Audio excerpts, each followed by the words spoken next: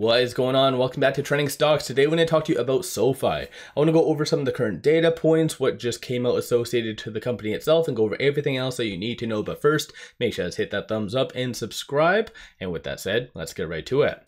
So SoFi did go down 2.71%. So a little bit more of a backwards day. I think a lot of people were anticipating because of NVIDIA earnings that there was going to be a broad market kind of push higher, but a lot of chatter about recession started to happen. So kind of the inverse happened today, so it wasn't really going according to plan. But beside the point, you did see a lot of institutions getting into SoFi, and today there was 52.7 million shares being traded. 45.7 is the average. After hours, you're seeing it a nice bump up, so 1.61%, and that is because of what just came out from SoFi. No actual news, but there was 2 documents submitted, so an 8K kind of goes to show the actual results from the shareholder meeting from May the 21st, so nothing really crazy for that. But then you also had this right here, so a Form 4, and it shows good old Anthony NOTO did buy shares, 28,900 shares, transaction code P, meaning purchase using his own physical money. So he bought another $200,000 of SoFi.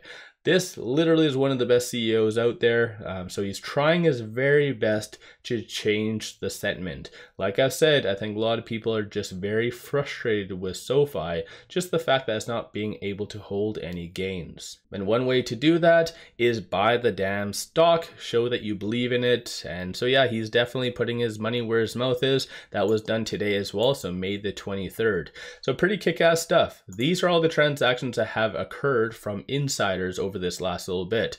So you do see Chad, who is EVP, President Workforce Solutions. That is transaction code S. So that did come out on the 14th. So that is a straight up sell, not for tax purposes, because if it is for tax purposes, it is transaction code F. But even if we click on good old Anthony, he's been buying like a lot. So transaction code PP, so that was on the 6th as well as the 23rd. Granted, exercised a couple purchases. That was near the tail end of 2023. So he's probably one of the only CEOs in 2023 when everything was just shitting the bed, pardon my French, to actually buy the stock. Like, he's bought so much, even if you kind of look right here. So he's going absolutely crazy ham, actually pretty much this time last year, so in May. So he was going crazy, purchase.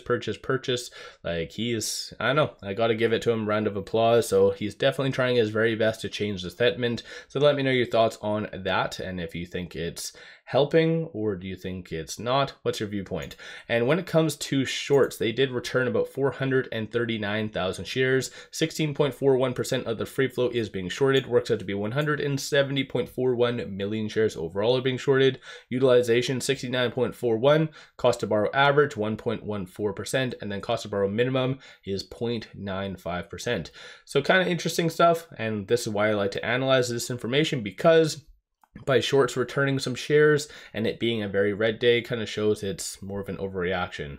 And that's actually one common thing that shorts did. Not saying, for instance, whoever's shorting SoFi is the same as EVs, but I've been looking at a lot of EVs and shorts been returning some shares. So I don't know, maybe they just feel like today is a broad market overreaction about the pullback. I don't know. Let me know your thoughts on that and if you think that there's any correlation or not. When it comes to this, so options, 5.62 million in calls, 2.28 in puts. Sentiment wise, 47% of all the options being done today were optimistic and bullish. And kind of the call options are orienting for it to be above $7. So possibly a nice little reversal going on there. Then looking at puts, you do see a consensus for it to be sub $7. So clearly $7 is a very strong pivot, but based on this, clearly it goes to show that there's more upside than down. So what's your viewpoint on that? And then just to give you a quick overview of this, so this is the current open interest. There's around 21,000 at the 7, 41,000 at the 750. So in my opinion, I think kind of the likelihood of SoFi staying above $7 by tomorrow is kind of out the window. There might be a recovery, possibly into the 90s maybe, but yeah, I don't think it's going to close above $7 regrettably. So not the best information, but SoFi has always struggled with these very strong resistance points brought on by options. And these are some of the transactions that have occurred on the dark pool. So dark pool is often enough linked to shorting. A couple big ones, 5.89 million, 1.35, 2.7 multiple times. So that clearly was probably the same institution, 8.07. So a lot of big money is getting in and out of SoFi through both the secondary market as well as the dark pool. Because like I said, I think institutions were literally waiting for NVIDIA earnings to give the rubber stamp saying A-OK. So that's just my thoughts. Of course, with it closing at $6.83, it is trading between this S3 and this S2. So in comparison to a lot of other growth stocks, it's kind of garbage, if that makes sense. So a lot of other growth stocks are trading between these 2 points right here, so the S1 to the pivot, and in some cases, some stocks that are really somewhat fundamentally broken are trading between this S2 and this S1. So in SoFi's case, is being categorized as kind of just garbage by Wall Street at least. So I think that's just, in my opinion, a very big overreaction, because based on SoFi's earnings, obviously you guys don't need to hear the spiel again, like they hit a home run every time. So they actually have a lot of good growth in their what they've been doing and still planned for the foreseeable future. Especially Chris during the recent shareholder meeting on the 21st did reiterate their 2026 guidance. So I don't think it should be categorized as within this range, but still $6.67 will be that next strong support that you'll want to watch for in the next couple days.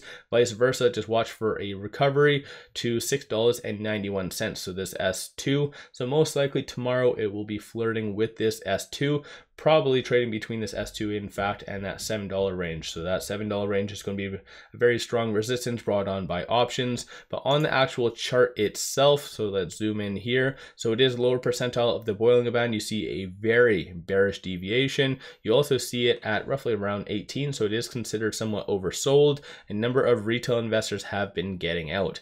So somewhat mixed results. Very positive the fact that Anthony did buy. I think that's kick-ass news. Aside from that though, it's just the technicals are hanging on by a very, very thin thread. And so for instance, if it does break this point right here, like I kind of insinuated, that 667, this is where you could see instantly low sixes coming sooner rather than later. So SoFi it's just, I don't know, it's one of those weird stocks. It actually has good results based on their earnings, just institutions seem to overlook it. I don't know if it's because of direct competition with bigger entities or something else. So what's your thoughts? Have you been buying SoFi? Have you been selling? What have you been doing? Don't forget to hit that thumbs up and subscribe. I always greatly appreciate that. And with all that, appreciate all of you watching.